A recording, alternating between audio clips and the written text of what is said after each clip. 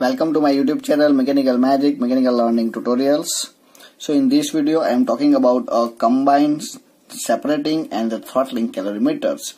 So just you can see over here from the figure the combined calorimeters. So in this calorimeter, throttling calorimeter and the separating calorimeters that will be placed in a series. So that will be making a dot products. So in these calorimeters, steam is first passes through the separating calorimeters. So here it will be from the main streamlines.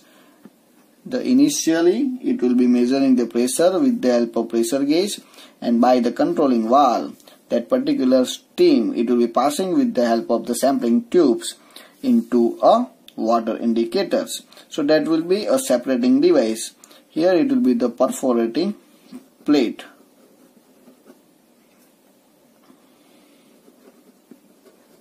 Tray. So by the passing of that particular steams, it will be strike over here, so that wet particles it be collected in that kind of instruments, or you can say collectors.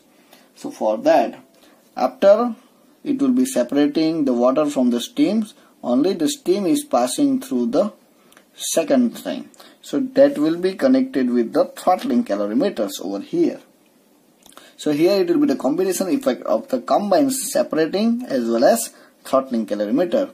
So once again it will be measuring the pressure P1 after the throttling process, you can say with the application of the controlling of a throttling valve. So that will be the second pressure P2. So by this, that particular steam it will be converting into superheated, and that will be measurement of the temperature done with the help of thermometer. And here similar we discussing into the throttling calorimeter, we measure the height of the waters.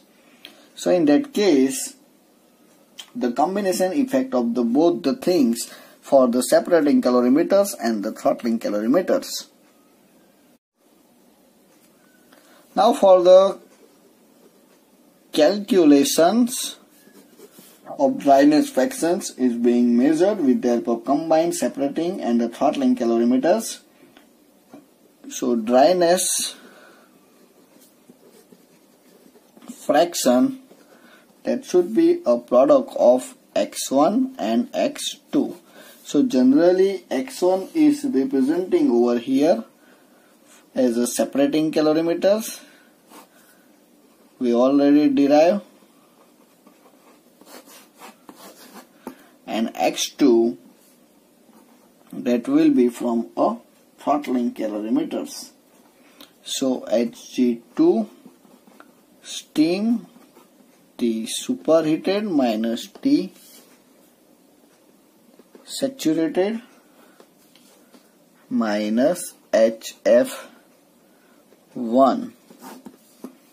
So HFG1. So by the using of equation number 1 and equation number 2, you should find a dryness fractions for the combined separating and throttling calorimeter. So if you like it, understand, then subscribe and share Mechanical Magic, Mechanical Learning Tutorials. Thank you very much.